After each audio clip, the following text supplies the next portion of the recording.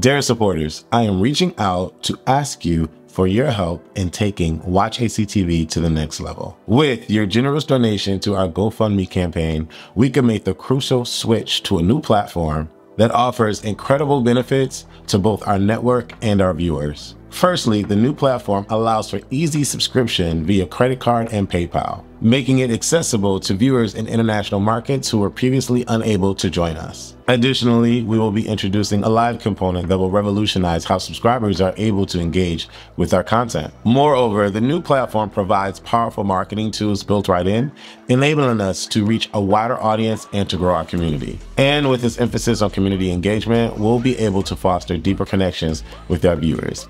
A Connection TV. To make this transition possible, we need to raise $6,000. Your donation will not only facilitate the platform switch, but will also offer a soft rebrand for our company, ensuring that Watch ACTV continues to evolve and thrive. Please consider contributing to our campaign and be a part of our journey towards a brighter future for Watch ACTV. Thank you for all of your support throughout the years, your comments, your tweets, your shares. They all mean the world to us here at Watch ACTV.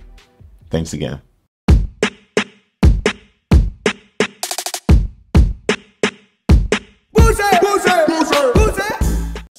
Oh, by the way, yeah, I need your help.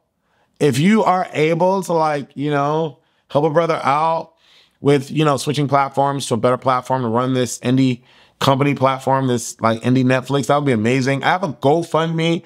Right now, we've already raised over $600 for the GoFundMe. If you have it in your heart, to support, that would be so amazing, because I really need your help. That would be so awesome. So if you can donate, go to GoFundMe.com/ACTV Plus to donate. Any amount of money that you donate would be amazing. $25, $30, $40. Everyone so far has donated $100, so that would be amazing. But oh my God, it would be so killer if you could help us out, because doing YouTube, doing my company, the online streaming platform, all this stuff, it doesn't really bring in enough to really solidify and make things work. And I'm trying to really work hard to getting you guys some good content, good scripted content. And I want to go into the reality TV space as well, but you need the funds to do so. So yeah, it would be amazing if you guys can help out and, donate to the GoFundMe. Love you guys. Deuces.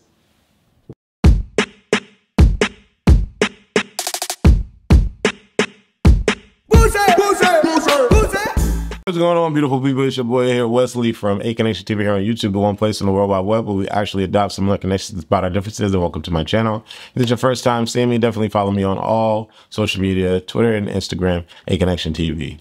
I am here to talk to y'all about the latest episode of The Challenge. I just watched it, okay? And, my energy is going to be a little low this episode, because this episode was, like all the other episodes, not really.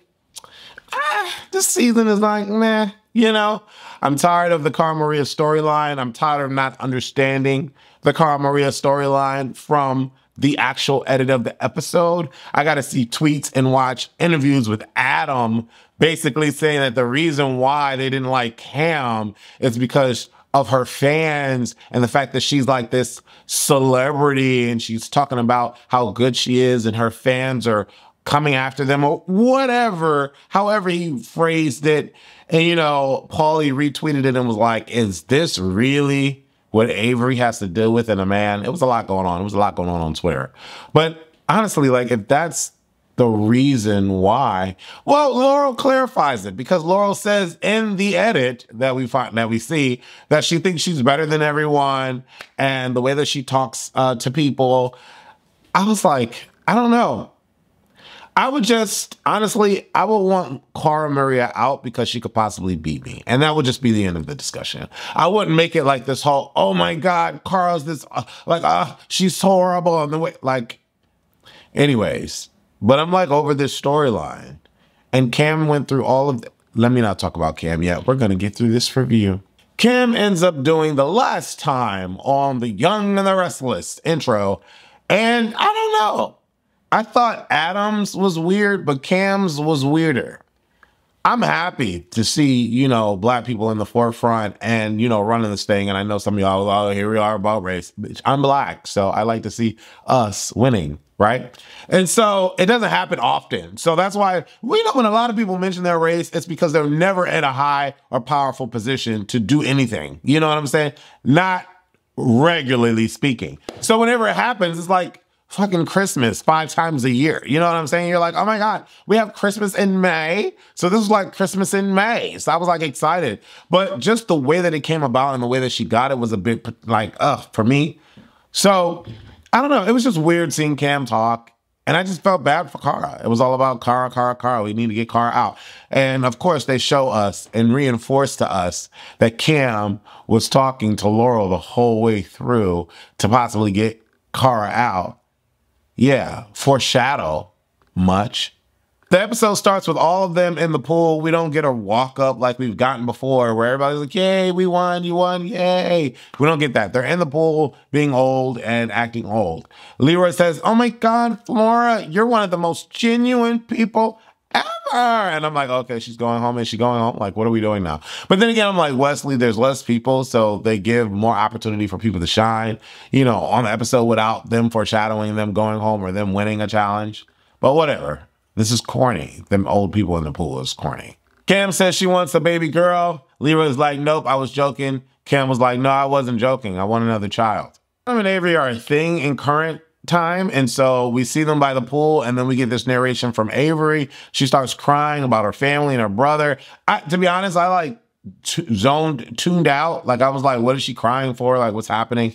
Then it was something about her brother needing help with the tuition because it doesn't cover housing or something, and she wants to win the $250,000, you know, to help her family out. I was like, okay, whatever. Like everybody has a reason for the $250,000. Like I'm like, whatever. Steve and Cara hang out, and Steve is like, oh, I have a target on my back because I hang with Cara. And, you know, Cara says something about Nicole, but I'm like, all right, here we go with this storyline again. I really didn't care. Nicole's in the room talking junk about Cara because she's talking to Steve, and Steve is her friend. I'm like, whatever. Then Nicole comes out and she starts rambling, mumbling. And then, you know, she's like, oh my God, Cara, just keep my name out your mouth. Keep my name out your mouth. Keep my name out your mouth. I don't know how to do her accent. And then Cara's like, Nicole. I'm like, oh my God, this is so corny. This is so corny. It's so corny. And like, you know, Nicole tries to like have some snazzy comeback, like, oh my God, Cara, you really want me in your throat, don't you? But you gotta win to make it happen. I'm like, what is she talking about? Something corny, she said, something corny. I was like, this is trash. Like, is this all that we have left to this season? Cara ends up back in the house with Ace, and Ace is like, oh, no, Jay. And Jay is like, I gotta win, and I can't give you Cam's star because if I win, I gotta give it to a guy or something he said. And then Cam comes back, what? No, don't take my star, don't take my star. Cara's like, Cam, I'm not coming after you. I'm not coming after you. I want Nicole. Nicole is so dumb. Flora's like, stop it. Stop talking about her. She's not here, first of all. Stop talking about her. Stop it. You're such a meanie. That's why we want you out of this house. Flora comes on my screen talking about she wants Cara out. Cara this, Cara this. She talks about everyone. Cara this, Cara this. And I'm like, girl, we ain't seeing nothing that you're talking about, Laurel. We don't know anything about what you're talking about. We have no idea. At this point, all y'all are making this up. The only time that Cara said something about somebody and it wasn't there was Nicole calling Nicole dumb. But she is dumb. Like, she is. And so is Laurel. Like, both of them are dumb. And they're dumb because they're, like, messing with each other. Like, what? We get another woman's elimination. And I like when they shake things up because these people be expecting to know, like, they automatically assume, like, what's going to go down. But it's another woman's elimination. And it's another woman's elimination because the women are the ones carrying this show, this season. So the producers want the drama with the women. They're trying to get us interested in these episodes. So the producers are doing their job. Yeah. We get to this planking challenge, and it was horrible and deplorable to watch. You know, Cam is freaking out. Everybody in the first heat was walking up it like it was a baby, like a baby on a plank. They were walking like a baby on a plank. And Cam DQs because she doesn't want to do it. Cara and Ace ends up finishing their heat, and that's all that really matters. Everyone else finishes their heat. The only people that got disqualified was Cam and Leroy, because Cam couldn't do the jump. And she's going to blame her postpartum. She's going to blame being a mom. Well, Averey says because she's a mom or whatever. I'm like, girl, you knew all of this before coming to the challenge. Like, what are we talking about here? You went through all of this trouble to get a star, and now you're just going to lose a star because you don't want to walk a plank? Like, what? But whatever. We can make the decision that we want to make, and that's the decision that she made for herself. Whatever. Laurel and freaking Derek end up winning. Who cares? Who cares? Laurel and Nicole are kissing and talking about the plan like they're in power. Laurel is in power because she won, but Nicole, like, really? Well, she is in power because she's in the middle group. I don't really like these two together. It's weird and awkward. Like, I was watching this, I was, like, ready to throw up. It was, like, weird. It was just weird. Like, to see people play themselves like that, or to see Laurel play herself like that, I don't know. But whatever. Cara is talking to the guys. She doesn't want to go against Cam, like Cam is going to be her. I'm sorry, but at no point at all during this season did I think that KILLA KAM was in effect. Only thing that she did was control the house to put the vote in her favor. But that didn't really take much because you're dealing with these people that aren't used to playing the new age way, which is what Cam is used to playing. So she knows how to politic. I mean, she got the KILLA KAM because of that. But this whole trying to get the senior citizens to go and vote your way, I mean, it was whatever, right? So, but Cara being so, like, afraid to go against Cam, like, I'm not here for it. Cara lets a praying mantis walk all over her. Walk all over her head, over her shirt, everything. Like, why are you scared of Cam? And you got this praying mantis on you. Not that the praying mantis could really do much, but like, why are you, like, she's chilling in this. That would have been me. I would have been all, oh shit, I would have been all of that. You know what I'm saying? I'm not no bug just sitting there crawl up on me. No. Cam talks to Laurel to secure her place, but we all know how it goes down at these challenges and these shows. You can say whatever you want to say to people. If you didn't come in the game already tied to someone, they don't necessarily owe you anything. And a lot of times, word doesn't mean nothing to these people. And so Cam talking to Laurel, I thought it was cute, but I'm like, is it really gonna work out in Cam's favor? It's not. The nominations go, Cara and Cam vote in. And something telling me that Cam is going home. Like, I felt this, right? And then, of course, Leroy comes on my screen and he's like, something seems off. I feel like something's going to happen. Thanks for the foreshadow. I already pegged it. Cam's going home. We get to the challenge, and yeah, Laurel's already looking like that. To be honest, I'm thinking Laurel doesn't want to get in the water. She's not in the mood to get wet. Maybe she's worried about her pH balance on her vajayjay. I don't know what's going on, but she's not in the mood to want to get dirty and wet. So ultimately, I think that's why she didn't go in the thing, because she was already dressed and like whatever. She wasn't like feeling, you know, she wasn't in the mood to get wet. That's what I really think it was. Do I think that Laurel is afraid of Cara? No, I don't think that. I think she didn't want to get wet. That's why she didn't go on water. And so she was like, Cam, girl, you're getting wet. Not me, I'm not getting wet. I really think that that's what it was. I mean, come on. Laurel's not scared of anyone. So it is what it is. But I just think it's jacked up that you said to everyone that you're going to do something and you don't do it. And you've been working with Cam all along to like get the star away from Cara, but now you're like, you know what I'm saying? So I'm kind of like, oh, that's just jacked up.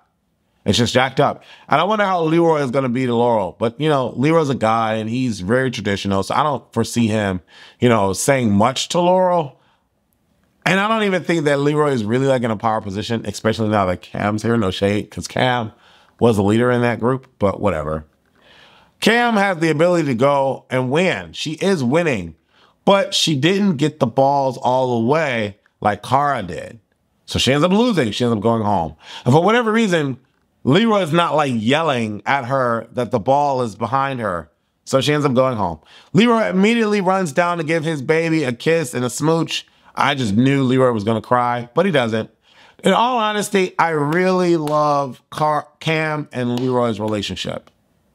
The love that they have for each other. I love you, babe. I love you too, babe. I love you, babe. Get this money, babe. I love you, babe. Even in the post-confessional, I love you, babe. You got this, babe. You're amazing, babe. You're awesome, babe. It's okay. Even when Cam defaulted and disqualified themselves, babe, I'm not going to force you to go. If you don't want to go, it's fine, babe. I love you.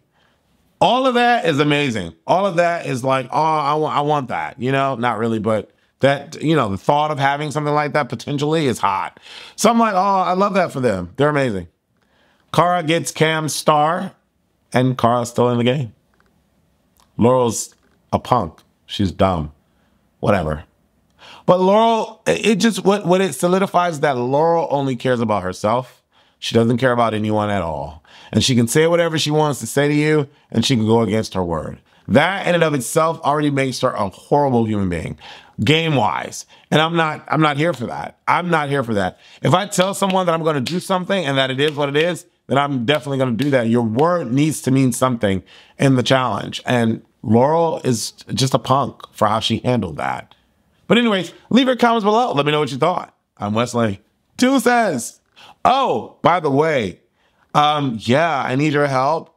If you are able to, like, you know, help a brother out with, you know, switching platforms to a better platform to run this indie company platform, this like indie Netflix, that would be amazing. I have a GoFundMe. Right now, we've already raised over $600 for the GoFundMe. If you have it in your heart, to support, that would be like so amazing, because I really need your help. Like, that would be so awesome. So if you can donate, go to gofundme.com/ACTV Plus to donate. Any amount of money that you donate would be amazing. $25, $30, $40. Everyone so far has donated like $100, so that would be amazing. But oh my God, it would be like so killer if you could help us out, because doing YouTube, doing my company, like the online streaming platform, all this stuff, it doesn't really bring in enough to really solidify and make things work. And I'm trying to really work hard to getting you guys some like good content, like, you know, good scripted content. And I want to go into the reality TV space as well, but you need the funds to do so. So yeah, it would be amazing if you guys can help out and, you know, donate to the GoFundMe. Love you guys. Deuces.